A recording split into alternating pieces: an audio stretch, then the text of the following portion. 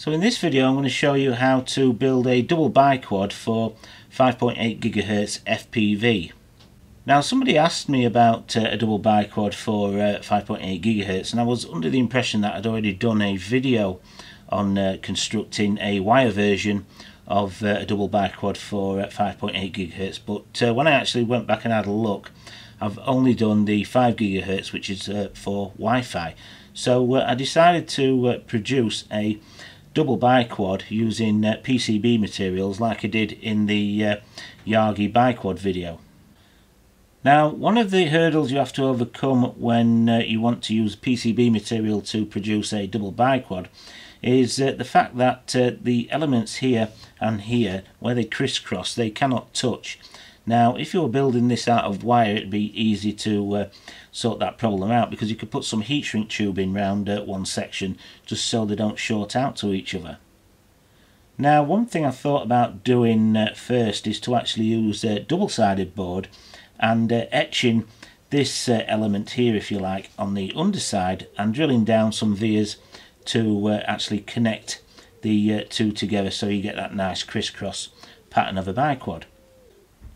But that would be extremely expensive to etch away, you know, probably about 98% of the copper plate on the underside of this board just to get one small strip of copper. So the first idea I came up with was to actually use wire and drill two small holes and having it bent over some dielectric. But after building it, I didn't quite like it. It works, and that's a good method to actually use if you want to use that method, but it just looked a little bit messy to me. So halfway through the video I show you the new method that I'm using to actually produce some for myself and for the shop when it comes online, hopefully soon. And this second method that I use produces a much nicer, more professional looking antenna, and also it protects the elements because the elements now are on the underside of that PCB. So I have left the first method in the video, and then I'll quickly show you the second method halfway through the video, and I've left that in there because normally it takes about 3 weeks for me to shoot a video like this, 2 weeks if I'm not too busy at work. And you know, either method works well. You'll still produce a fully working 5.8 GHz double biquad antenna, but I think the second method, it just looks a little bit nicer. So let's get the tools out and go through the measurements, and I'll show you how I came up with this design. So once you've got your element etched out, you're going to need to gather up some other materials, and I've got some lengths of dowel here. They're actually 9mm long and 5mm in diameter. I've got some semi-rigid coax here that I've soldered onto one of these right angle connectors, and I've got a piece of copper board here, just a single layer copper board, and this is actually 80mm by 40mm, and I'll probably round the edges off on this as well, just slightly, just so it's not so sharp and it looks a little bit nicer. Now, something else that you're going to need for this build is some of this cheap arse 50 ohms coax. It's the type of coax that you would connect to your TV antenna or your satellite dish, and you're going to want to try and find some that has a solid core and a dielectric similar to this, because they're the two pieces of the coax here that we're actually going to use in this build. So we're going to be cutting this away using a small amount of the dielectric and some small lengths of the inner copper wire. So you're going to have to try and find something similar to this. So first thing I'm going to do with this board is I'm going to flow solder all over the copper lines here. Now the reason I do that is because I'm going to have to solder here and here to actually join these two elements together, and I just find that if I flow solder all over the board, it gets a nice uniform finish and it looks that little bit nicer as well.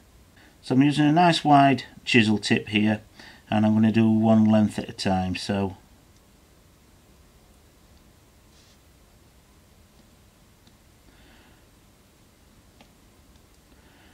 just keep dragging that solder so it adheres to the copper and get a nice smooth finish. So now I'm going to go ahead and drill the holes that I need. So I'm going to drill a 5mm hole here and here, and I'm also going to drill the holes for the coax where the coax connects to this element, and I'm also going to drill holes at the ends of these elements here and here so I can actually bridge them across there like so, and it's the same millimeter diameter that I use for the coax holes here. So now that I've got all the holes drilled, I'm going to start working on the bridging connectors for here and here and on the other side as well. And I've got some of that cheap coax I told you about at the beginning, and I've stripped back some of the dielectric, got rid of the outer braid to expose a length of copper wire, and I've got some of the dielectric here, and what I'm going to actually do with this is I want to cut it in half down its centre, and to make that a little bit easier, just squish it down a little bit so I kind of flatten it out on each end, and then I go and get a sharp knife like this one and just cut straight down the centre. So after cutting the dielectric in half, I've now cut off two small sections just a little bit wider than the actual trace on this element, because what we're going to do is wrap this copper wire over the top of that dielectric and solder it in place, and this dielectric will keep this separate from the track underneath. So I'm going to actually add a little bit of super glue just to hold it in place temporarily while we actually solder, because this can be a little bit fiddly. So I'm now going to thread this copper wire over the top of that dielectric coming from underneath the PCB here, and bend it round so we can thread it back through the other hole.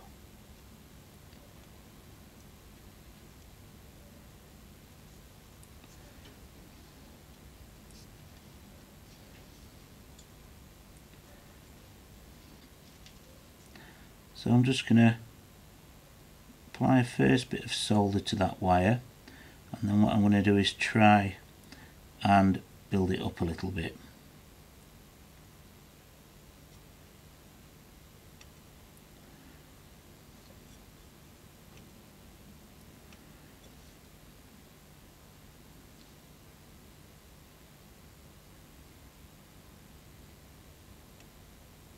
And what I'm going to do now is get some solder braid again and remove the excess from each side of this.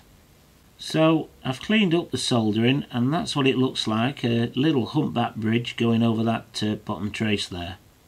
So I've put the element to one side now, and I'm working on the reflector itself, and what I've actually done here is use the element to mark out the two support holes here for the actual spaces for the element, and I've just drawn across from the diagonals in each corner for the centre, and I'm just going to drill a 3mm hole through the centre so I can attach the coax to the element, and also solder that semi-rigid coax directly to the reflector itself. And of course these two are 5mm holes, just like the diameter on the element there.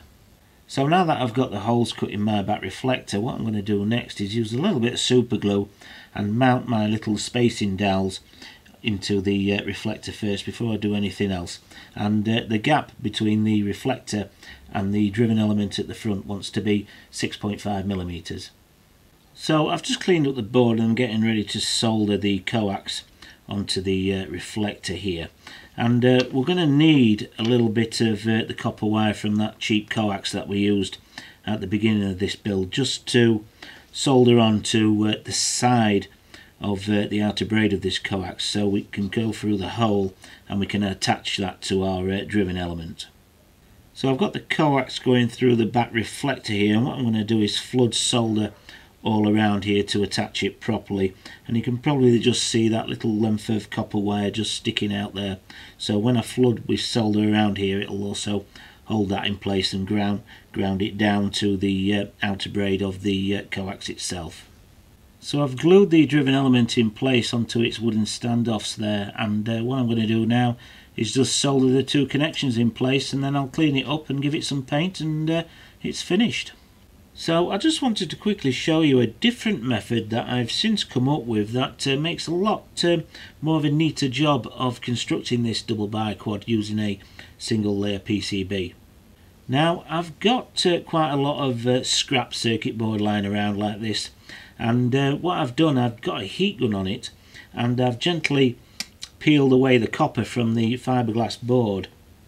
And what I've done, I've cut it into strips the same size as the tracks on the biquad PCB here, and I've pre-tinned it up as well.